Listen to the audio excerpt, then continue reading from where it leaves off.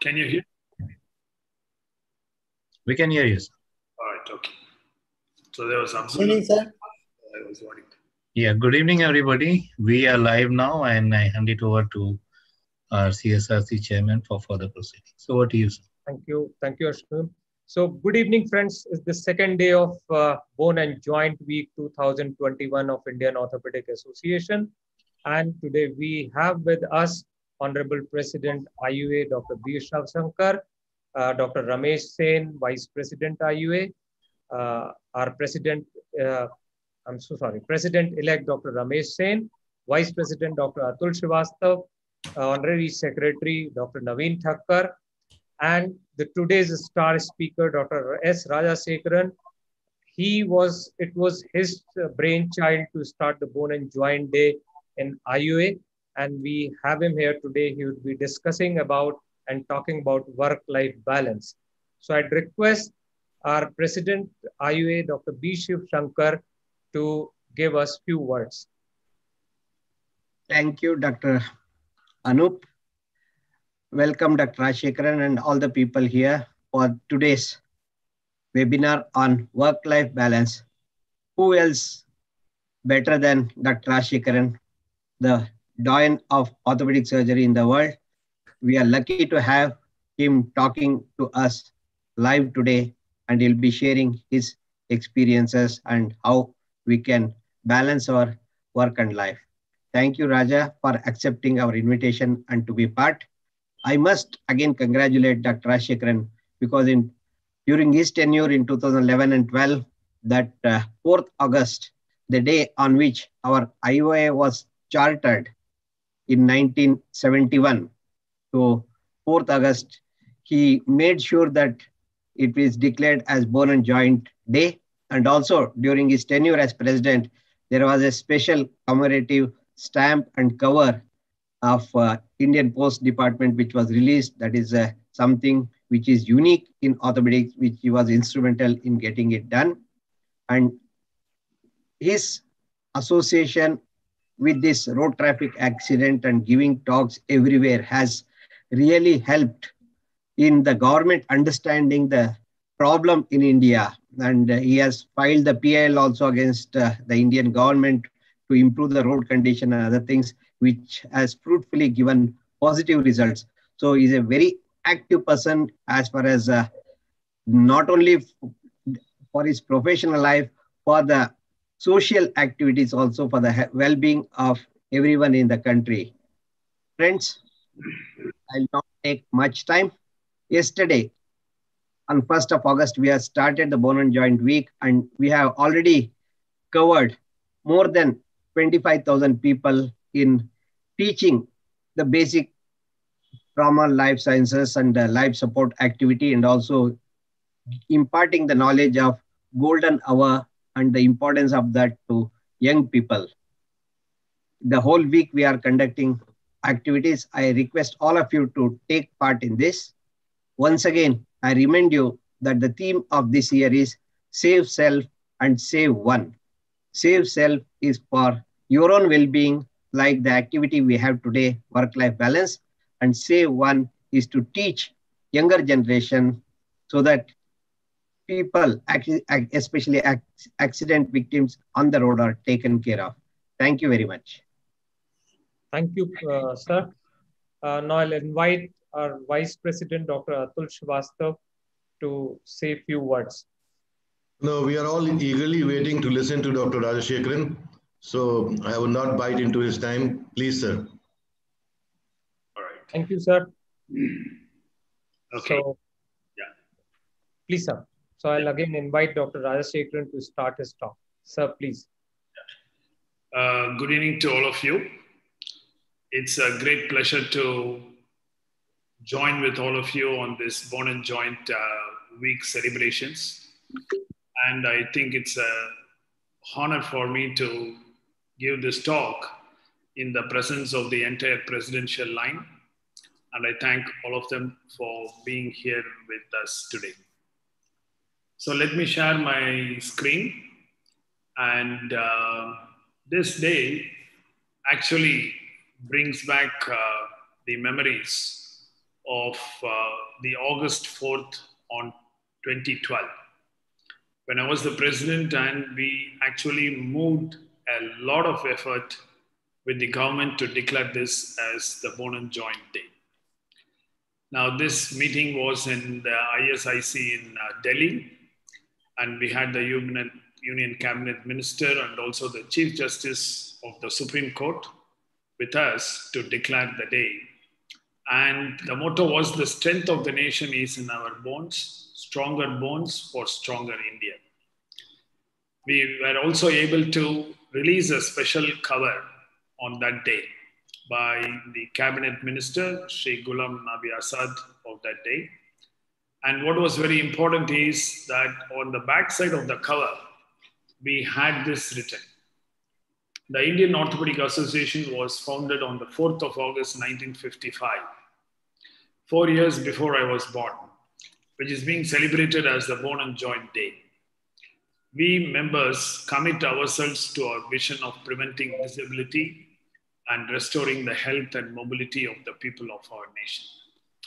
What is really wonderful is that the spirit of this Bone and Joint Day has been carried and actually not only perpetuated, but also has become better and better with every one of the passing years.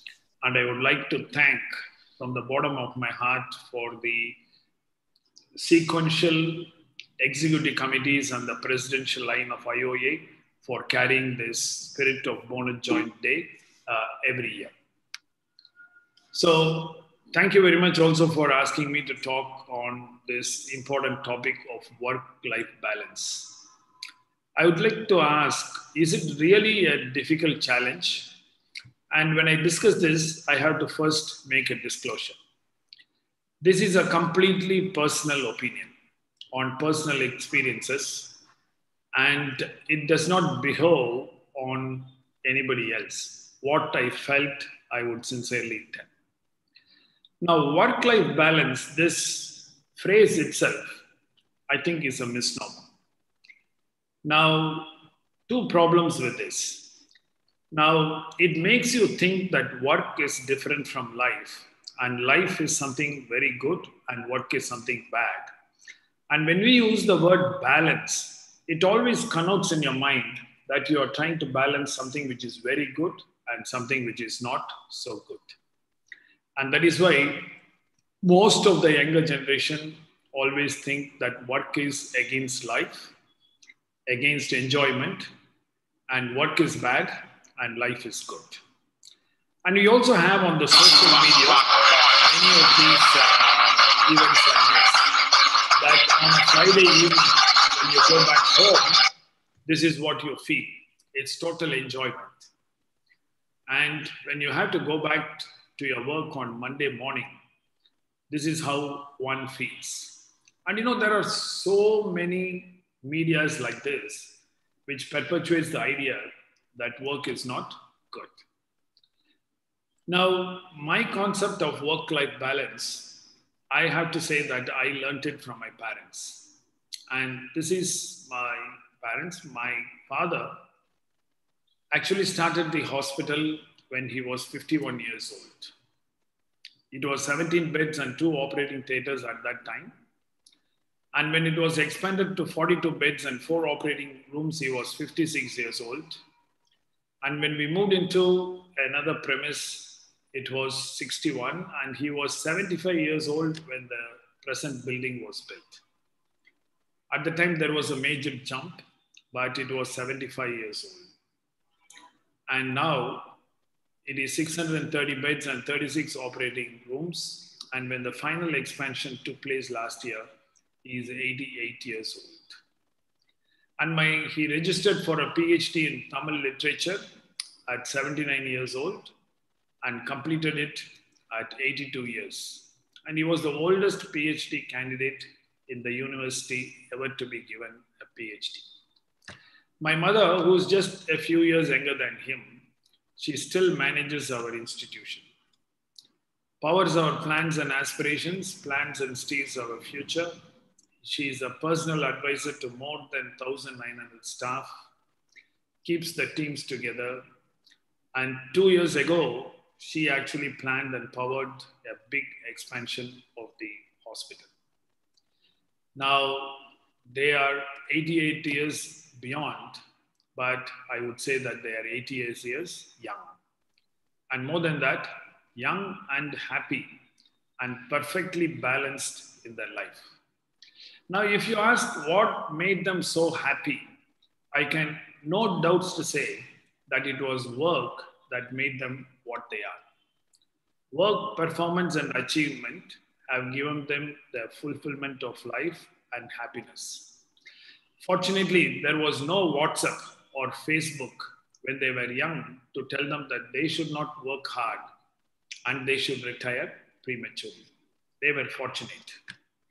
Now, if you look at what is life for every one of us and for the younger generation, in the beginning, we are all one amongst many. And we are all united by our common wants in life. We all want to make a good name in the society. We want to be recognized for what we are in our profession. We want a certain amount of fame and recognition, which is not only just for us, but it's also for our family. And we want a certain amount of wealth that will make us sustain our family needs, and we need good health.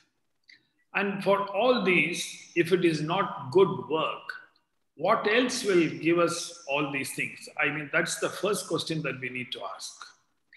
We cannot want all these things, but we should not be hesitant to do what we want. Now, we all have role models, heroes, and dream figures. Now, they may be sports figure, or this is Professor Shanmusundaram, my mentor and professor, Steve Jobs, Bill Gates, Einstein. It can be prominent people in the social life. But if you look at all of these, there are some things that you can learn from every one of them. They are all different in their personalities, profession, outlook, character, and ambitions. Each one of them is a different stone cut. But one thing they have in common is that they are all capable and they have all executed hard work in their life. Now, this is Steve Robinson. I mean, he actually did 10 years of research and made 500 or more face-to-face interviews. And he interviewed people from every walk of life: business, arts, laws, economics, health, design, psychology, entertainment. And Richard St. John actually also made a big TV serial out of this. And you can see that he interviewed career successes from A to Z, from accountants to zoologists. And at the end of it, when he concluded, he said that he had learned only one important lesson. That is, successful people work very hard. Now, Bill Gates was one of the first persons he interviewed. And Bill Gates actually said that he worked most nights until 10 p.m. And in the first 7 years of his work, he took only 2 weeks off in the first 7 years. So if you want to be Bill Gates, then you know what you should do. And Martha Stewart actually said, I'm a real hard worker. I work and work and work all the time. And she also said, I find great pleasure in it. And Oprah Winfrey actually said, these are all the people whom you interviewed. He said, work means the most to me. I would come into work at 5:30 a.m. in the morning and it was dark, and leave at 7 or 8 again when it was dark. I would not see the daylight for many days together. So it looks obvious that if you are looking at success, then there may be no shortcuts to success without hard work. You may be very talented. You may be very knowledgeable. You may be very skilled. But if you miss the capacity to have hard work, then success will slip you. And that's the easy learning that you can learn from any one of this. So it looks like we cannot avoid hard work, but how do you do this hard work and be happy and balanced again? Now, Richard St. John actually also told this. Now he analyzed what was the cause for the success of all these people, and he's identified 300 plus success factors in the 500 people he interviewed. And he said, okay, he can put different things to different people. I mean, big goals in life, great mentors who pushed you hard, capacity to read and gain knowledge, people who had the capacity to take risks, everything. But these were different between different people. But one thing was common to everybody, and that was the tremendous passion that they had for their work. Now, this actually is the fuel for your hard work, that you have to be passionate. You have to really like, you have to be really interested in what you're doing. Now, Rupert Murdoch, the media tycoon, actually said, it's all hard work, nothing comes easily, but I have a lot of fun doing this hard work. That means he just loved what he was doing. And many of these people actually said, I would rather be doing my work than actually sitting down or lying down in the beach. And Russell Crowe, we know, I mean, he said about passion. The bottom line is, I love the actual job of acting. So when he was asked, you are such a great actor, but why do you practice it so many times? Because you act so naturally. He said, I have to do that because I actually love the job of acting. And Jack Welch, I mean, on whom his life and his success, so many books have been written. He said, I have no problem in going on working because I don't like the job. I actually love the job that I do. So you can see that there is another common theme to what is meant by work. That is, you have to love the job you do. And you never, if you do that, then you never have to work another day in your life. This is a very famous saying. So if you don't have the vitamin P factor put into you, into the job that you're doing, if you do not like the job that you're doing, if you do not find a purpose, if you do not have the passion, if you do not have the love for what you do, then you have to seriously question, are you going to continue this for the whole of my life? And then keep continuously talking against work. That's only going to pull you down all the time. So you need to be convinced and you need to be sure that you have the purpose and passion for what you are doing. Now, that brings another question. If hard work actually gives us everything, then why do people complain about it so much? Why are people all the time cribbing about work? Why are people worrying so much on hard work? And that is one of the central themes that I want to tell all the youngsters. You should not confuse, you should not mistake hard work and stress as one and the same. They are completely different as North Pole and South Pole. While hard work has never killed anyone, stress at work has killed many. And then the trick comes that how can you be without stress when you are doing work? So when does stress come from work, or when does work become stress? I think in my mind, there are a few things, and I will just tell some examples and then come to you. I think the most important thing is if your work does not interest you, then every day's work is a big stress. Now, when Kathleen Lane said from Vocard, this is beautiful actually. Stress isn't working 15 hours at a job you like. Stress is actually working 15 minutes at a job you dislike. How true. And work is stress when you think you're working for someone else. But you may ask, aren't all of us working for somebody else? You may be a junior person working for your professor. You may be an assistant professor working for the government. You may be anything, but you're always working for something else. Well, you may be employed for some reason by someone else. But internally, in your mind, you have to work for yourself. You have to work for your interest. And I would just tell a few examples for just this. Now, you know that this is one of the most famous paintings on the roof of the Sistine Chapel on the Vatican Museum. And when Michelangelo was actually employed, contracted to do this, he took 4 years from 1508 to 1512. But his contract was only for 3 years. And when the contract was gone, Pope actually said, we can't pay you anymore. And he said, no problem. I would do it, the rest of it entirely free. Because this is what is my passion. This is something which I love. And he wanted to see the perfection, the best of the skill that he had, the best of the passion on the painting put into the roof of the Sistine Chapel. And that passion, you can see, is reflected for so many centuries over here. Now, this is what Michelangelo did. And you know that he didn't do it for just the money. He was employed by the Pope, but he didn't work for the Pope. He painted it for himself. And that's the difference between why you are employed by somebody and why you are working for yourself. Now, this is another important story.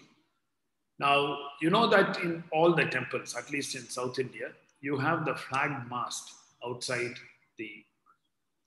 Now, apparently, there was one skilled person who is employed, who was contracted to do this. And when everything was done, there is always an idol kept at the top. And he found that there was a small mistake in it. And then he said that he had to bring the whole thing down to redo it. And everybody asked him, why do you even bother? Because nobody is going to have a chance to even look at it from the bottom. And he said, no one will know that there was a problem in this idol, but I know, and so I cannot sleep. So I have to redo it again. So that is the passion, and that is the difference, whether you're doing it for your fees or whether you're doing it for somebody else or whether you're doing it for your boss or whether you're doing it for your master. But are you doing ultimately the work on your passion? Now, if you're a junior doctor, definitely you are working under your assistant professor and your professor. That's different. You're learning from them and you're training from them and you are their mentee. But you have to do the job for yourself. And you have to enjoy the learning, the training, and everything that you do. And then you will find that there is no stress in your life. Stress riser 3 is stress comes from monotony and professional fatigue. Now, as you age and as you go around the country and the world, you find that lots of people start complaining about work and the stress at work. And I actually carefully look at all of them who complain about their profession. And then I know that they have never progressed in their profession. And that's one of the reasons that they are suffering from a fatigue and monotony. And that's a big problem. Now, Steve Jobs actually said, the only way to do great work is to love what you do. But we know that. But he also asked, when was the last time when you did something for the first time? This is so important.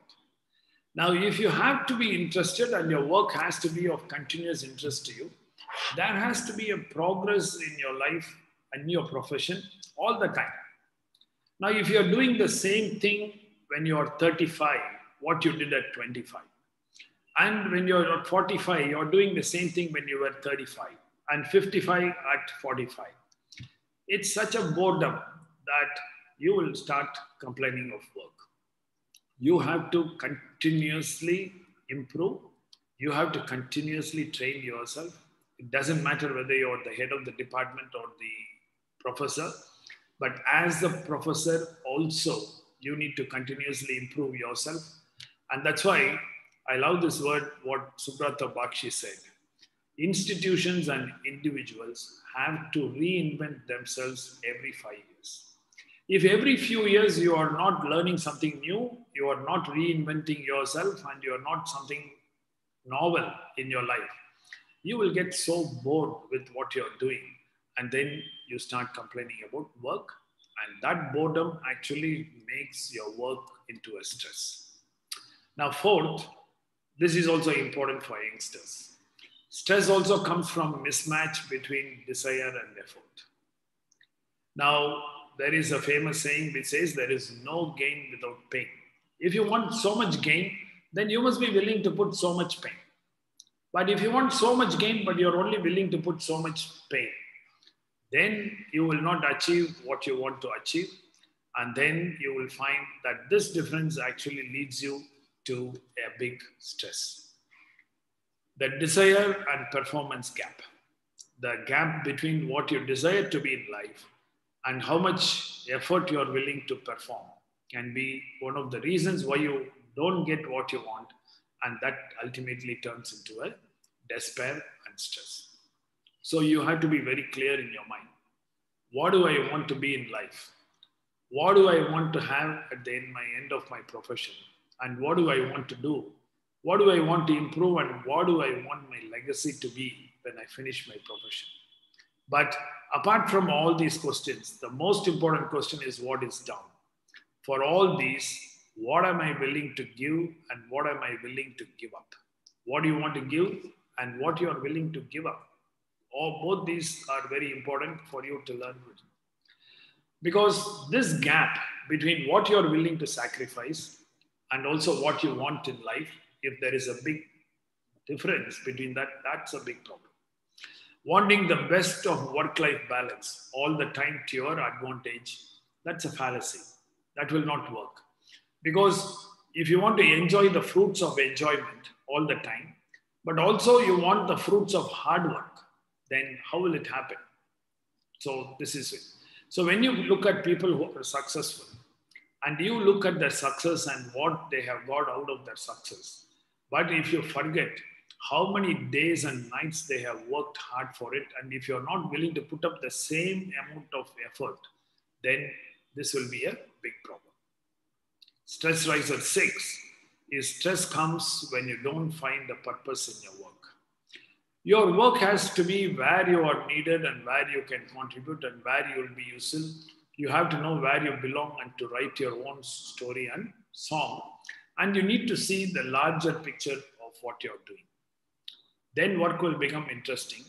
So I have put this in many of my talks, but I don't mind putting again. Now, this is what we tell our junior residents. Now, if you're on your call, and if you get a patient like this at night, 11 o'clock, now you can look at it in two different ways.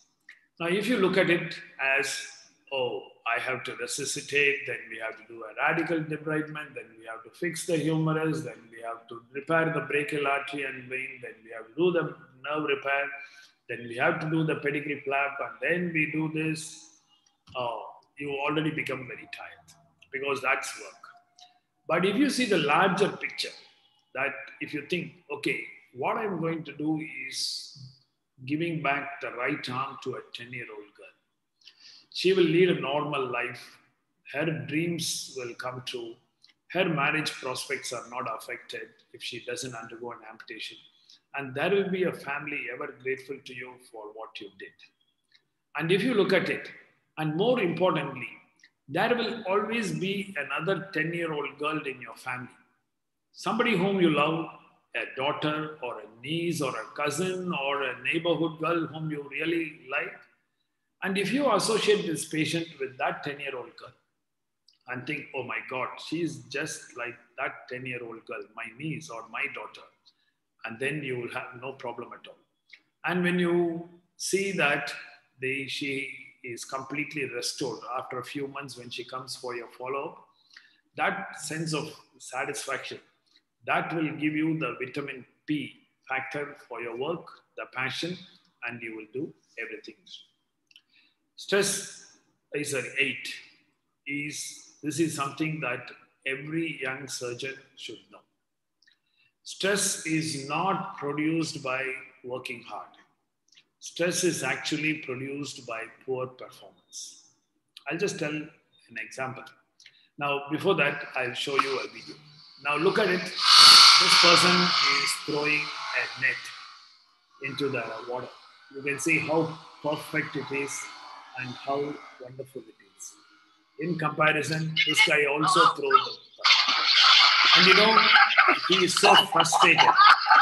Not because he threw a smaller net, but because he threw it so badly. And this is the same thing that happens in a medical profession. I really get surprised when I move around the country and in many parts of the world where people say, our profession is so stressful. Our profession is so stressful. And I really cannot understand what is so stressful. Stress comes when you are not doing your work properly. And I don't have any hesitation to tell this again and again. Now, if you have 10 surgeries to do today, and all of them went very well, you did the best that you can do, and it was all perfect work. I can bet my last penny that you will be the most happiest person when you finish your work and go home. It doesn't matter whether you started at 5 o'clock and ended at 9 o'clock. But if you have done a good day's job, if you have done all your surgeries very well, then you are going to be the happiest man that day. In contrast, if you have done only one surgery that day and you did it very badly, you cut a nerve, you punctured an artery, you fixed a bone badly, or something you did, and irrespective of the fact that you worked only for 2 hours that day, you are going to be so stressed. So stress actually comes from poor performance. And if you don't want to be stressed, you have to invest yourself in good training, in good mentorship, in good technology, in good technique, and do a good job. And that will actually power you to do a lot of good work. So whenever you are stressed, just turn back, cross your heart, and ask a question to yourself. Am I doing a good job in whatever I am doing? And you will sometimes find that you are stressed because you are not doing a good job. So that means you need to do something different or train more or do something, but you need to be good in what you're doing. And one of the most biggest problem is you should not think that being busy that you are productive, because all activity is not productivity. And it was Sir Winston Churchill who said this during World War II. He said, let's remember that all activity is not productivity. My dog Rufus has no time to sit, but I cannot say that his achievements are big at the end of the day. And this is such a powerful statement. Now, if you're not prepared and if you do not know time management, if you are not organizing yourself well and doing things efficiently, you may be working the whole day long and your productivity will be so small that ultimately at the end, when you realize that you have not achieved much, then you become stressed. So all this goes to prove that you want success or you want good things in life, then it is only hard work that will give it to you. You can be talented, you can be very skilled, you may have the best techniques, but if you're not willing to work hard, there is only a certain amount you can go up to in your life. But after that, if you want to go up, it is actually good hard work. And the thing that allows you to do your hard work is passion for what you're doing. You have to be organized, you have to be trained, you have to do it efficiently, you have to avoid poor performance, and you have to have the feeling that I am doing this profession for my sake. And if you do that, then it will be really, really good. So we talked a lot about work. Now, what about the other side? What about life? And this is also very, very important. Now, for us to be good, for us to live long, we need good health, we need a family life, we need faith, love in our life, finances, good relationships, learning, and recreation. Now, all these are also very, very important because you have to be very strong here also.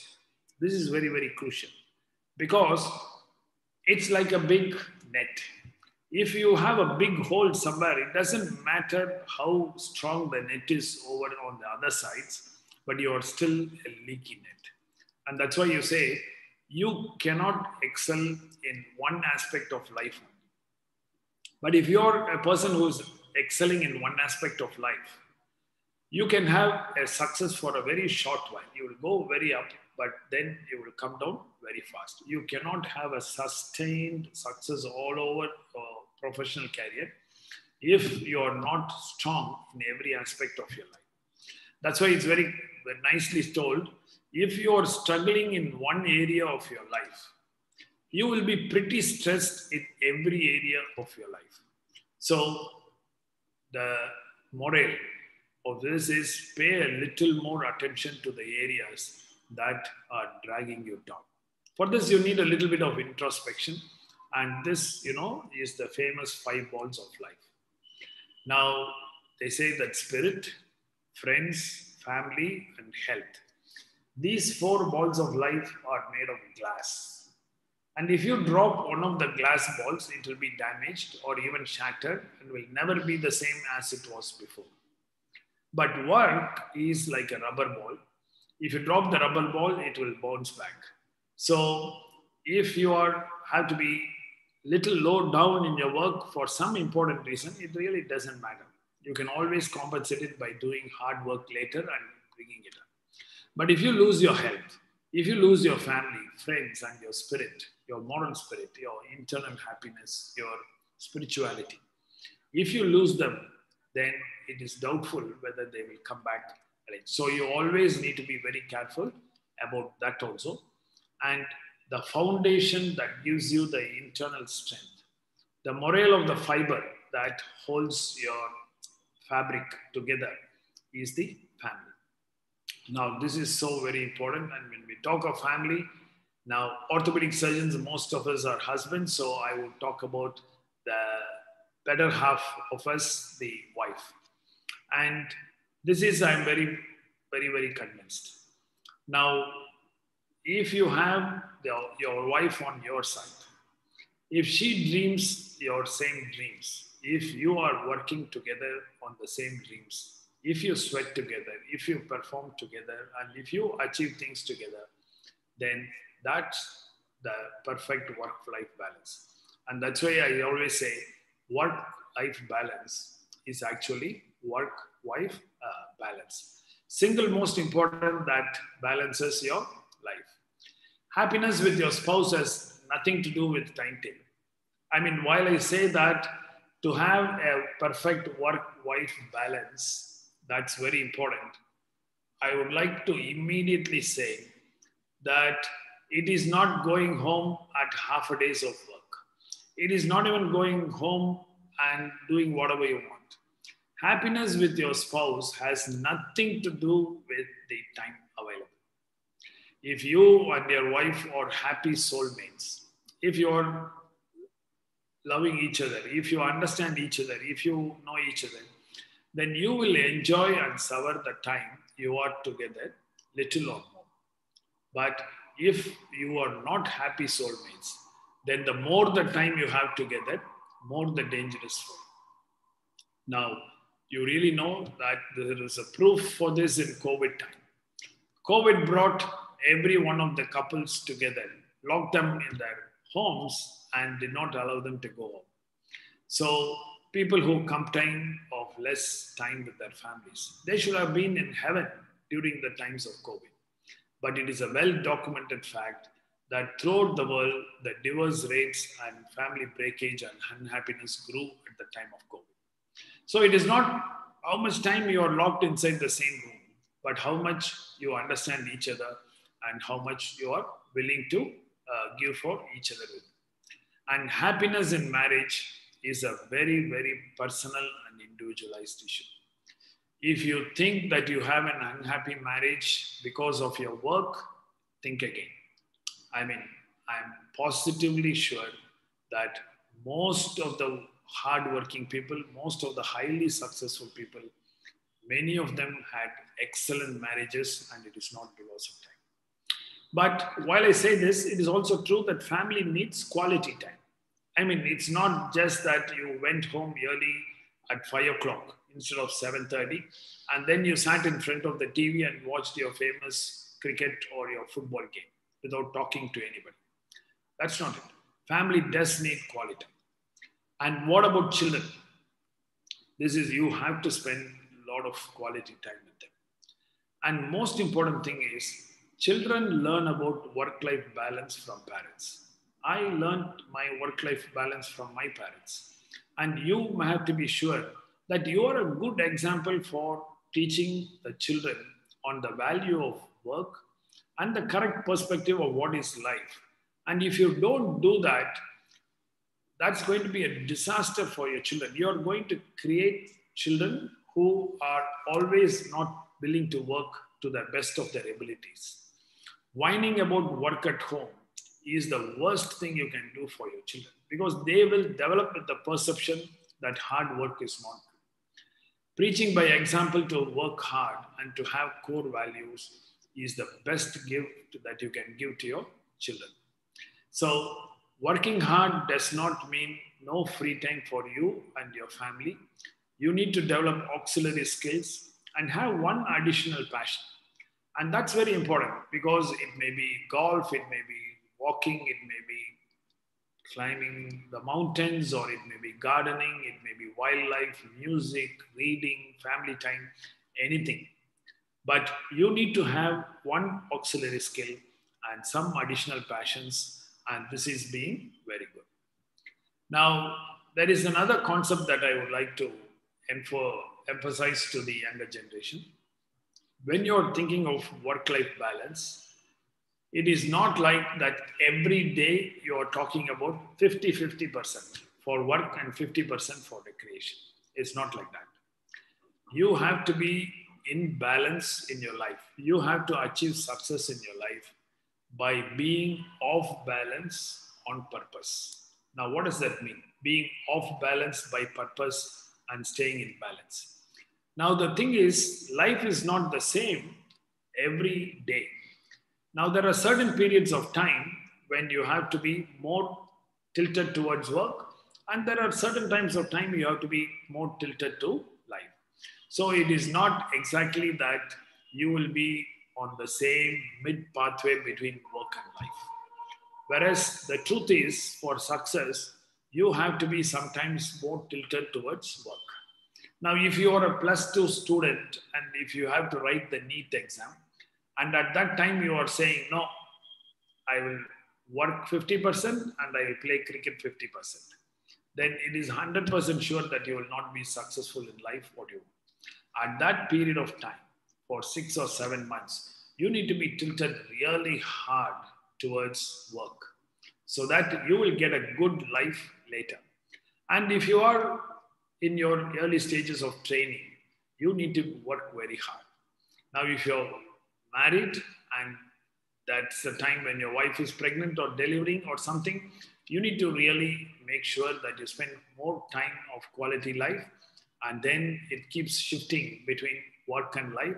So if you do that, depending upon what is your state of life at that moment, what is the demands on your life on that particular moment in your life, you really need to be a little bit more tilted towards work or more tilted towards life. You will find on an average that you are the most balanced person and you are very, very happy.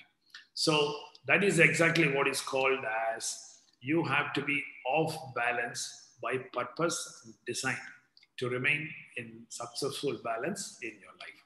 So that is very important. So your life is like that, but you are in perfect balance. Lastly, when you start your profession, you need to decide what you want to finish your profession as. You need to decide what is the orbit that you want to play. Now, let it be cricket or let it be an orthopedic surgeon. If it is cricket, you need to decide whether you want to be the captain of your city club, or do you want to play in your districts, or do you want to play in Ranji Trophy, or you want to play in the national team, or do you want to be in the world level? Now, depending upon what you want, you need to be sure that you will work to that level. Not everybody wants to be in the world level in the cricket. And but if you want to be in the world level, then you need to be really sure that you will put so much of energy. Similarly, if you are an orthopedic surgeon, do you want to be the best in your city? You want to be the best in your state? Or you want to be in an international level? So if you have to do that, if you desire that, If you desire at a high level of orbit, then that energy you must be willing to put in. So we discussed about work, we discussed about life. So let me conclude by saying a few things. Now, work and life perceptions vary between person to person. Now, this is so individualistic. Not everybody can be Bill Gates, not everybody can be Amitabh Bachchan, not everybody can be Steve Jobs.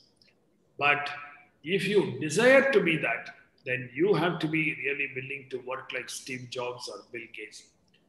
So we all see in the media, in the social media, WhatsApp, lots of things which says, you only live once, so enjoy your life.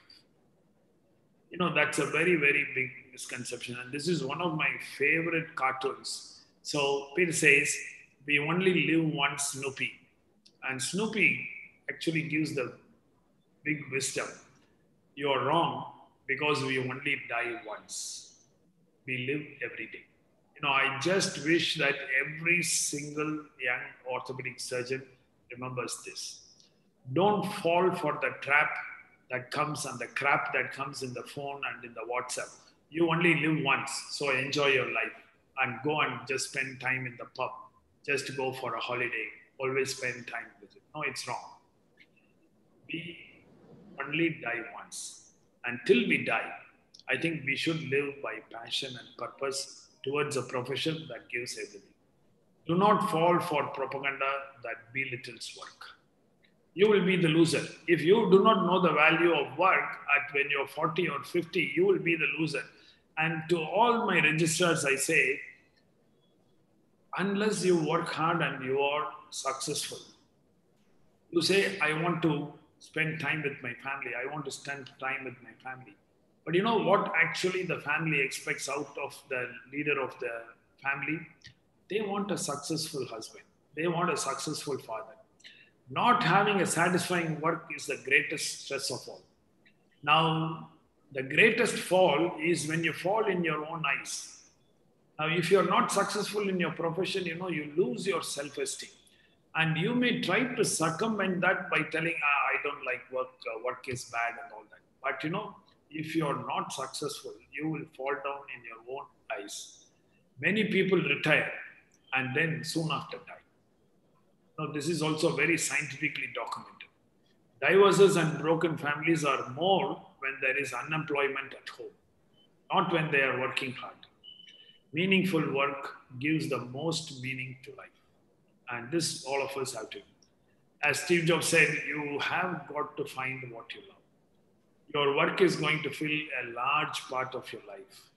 And the only way to be truly satisfied is to do what you believe is great work.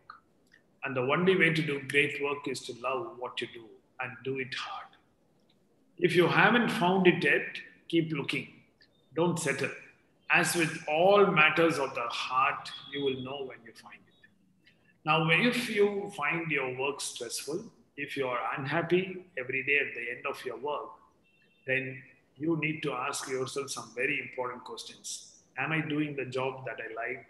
Am I doing something what I love? And is it what I'm going to do the whole of my life? And am I going to keep complaining about myself and my work the rest of my life? Also, remember, work and stress are two different entities. The reason why worry kills more people than work is that more people worry than work. And what gives you less satisfaction is poor performance in life. And if you're unhappy, really think, is it because of my work or is it because of something else? Because happiness is basically a personal issue. In marriage, work, and life, don't blame all your unhappiness on work. And you know, I have so many doctors working with us. I have so many staff working with us. And if you ask me to classify them into two broad groups, I have no hesitancy in classifying them as the happy people and unhappy people. That group which is happy, they are happy when they are working very hard, when they are doing more work, when they have to go for conferences, they have to prepare everything, they are happy. The unhappy group are unhappy whether they have work or whether it's a light day or a hard day or this thing. Unhappy people are unhappy. And you need to be careful that you don't fall into the trap of being unhappy. And this is something I really love. For all people who think that you're overworking for others, I just want to tell you, stop overworking. If you don't want to work, stop working. What will happen? Just imagine you tell today, I am not going to work from today. What is going to happen to this world? Nothing. Somebody will easily fill your space and maybe even they will perform better. So sooner you realize that you are not dispensable. You are not the atlas of the world who is carrying the whole world. And don't keep work and life different. And whenever you keep work and whenever you keep life both as two distinct events, then you have a problem. What you need to do is to make work your life and life your work, and give a lot of time to what things that matter you most. Is it possible? Definitely it is possible. Lastly, this is what Woody Allen said in his own natural wit. He said about perfect work-life balance. This is what he thinks is the perfect life balance. 6 a.m., wake up, walk the dog, breakfast with wife, drop the kids in school, work for 4 hours, lunch with friends, work for 2 hours, pub with friends, walk the dog, watch TV, play with kids, have sex, watch TV, go to bed. He said, this looks so good. And he said, after 10 days, I will be so bored, ready to resign from life, and I will want to go back to work. So, what has given the biggest purpose and happiness in life is work. And we know that the world has moved forwards on the shoulders of people who have never been in balance. Now, if John Charlie didn't work hard, if Muller didn't work hard, if the group that founded the principles of AO spine or AO trauma didn't work hard, if the people who found iPhone didn't work hard, if people who didn't found electricity didn't work hard, and everybody had been thinking of work-life balance, we know that the world would have been a much, much lower place that way. If everyone in this world has dreamt of only leisure and relaxation, the world will be such a dull place. So think of what will you remember at the end of your life. I can bet you ask anybody who have retired, what do you remember now? What are you happy about in your life? They would not be talking about their annual holidays and their evenings at the club. They will always tell you about their achievements, which is at the top of the mind. So make sure that you, at the end of your life, you have a lot of good achievements and remembrances. So don't think of premature retirement, because life will surely retire all of us one day. Life will surely retire us because life is not permanent. It will retire all of us one day, and anything before that, I would call it as premature retirement.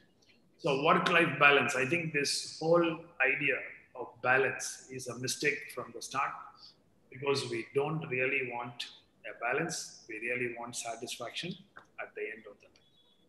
So as I first told in my slide, this is entirely a personal opinion, because work and life, the perception is so different for everybody. But this is what I would like to tell all the junior surgeons, and they should think about all these factors separately. And I wish every one of them the best in health and happiness in the future.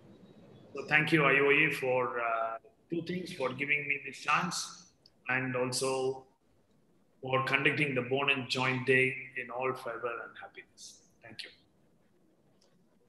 Thank you, Dr. S. Rajasekaran, for your wonderful talk. And can you say stop sharing this? Yeah. So thank you. I think we all gain a lot of things into what work-life imbalance rather than the balance. And rightly said, if I summarize that, work hard, enjoy your work, do the work which you love, add meaning to life, taste success. That is what actual work-life balance is. So thank you for giving us this wonderful talk. President, sir, do you have a comment on this? very, very well talked and very correctly said that you should love the work and then you will love your job. Otherwise, if you are not loving the job you are doing, then really the stress will creep in, and that is the cause for everything. So we should love whatever we are doing. So thank you very much, Raja. I don't have anything much to say because you have covered so nicely everything from the beginning of life till the end of the life, how we should behave. I request Dr. Ramesh Sen and Dr. Navin Thakkar also to speak because they didn't get an opportunity to speak earlier. Ramesh Sen, sir. Yeah, I think a lot has been said about, and I'm really enchanted by the lecture because there was not many things to learn actually. And definitely, as was rightly said, it is the satisfaction, it is the passion. Probably, I mean, for me, they were the most inspiring thing. If you're passionate about it, everything is comfortable for you. And that is what I take with me. I mean, it's an excellent deliberation, and I'm really very, very happy to have listened to it. A lot to learn. Thank you, Dr. Raja. Thanks a lot. Thank you, Ramesh Sen, sir. Dr. Navin Thakkar, sir. Yes, sir. It was a fantastic talk. I've heard before, but some of the new points I learned today. Previously, I heard the previous talk, but certain new things I think Dr. Raja has added. And it's very fruitful for a younger generation, how to balance it. Thank you very much, sir. Thank you. So thank you everyone, Dr. Rajasekaran, President, Dr. B. Shivashankar, Dr. Ramesh Sen, Dr. Atul Srivastava, Dr. Navin Thakkar, and all the secretaries and president of all the states and all our members of IOA for joining us today. And let's hope that we'll further do a lot of training to people in coming week. Enjoy and happy Born and Join Day, 4th August. Thank you, everyone. Thank you very much.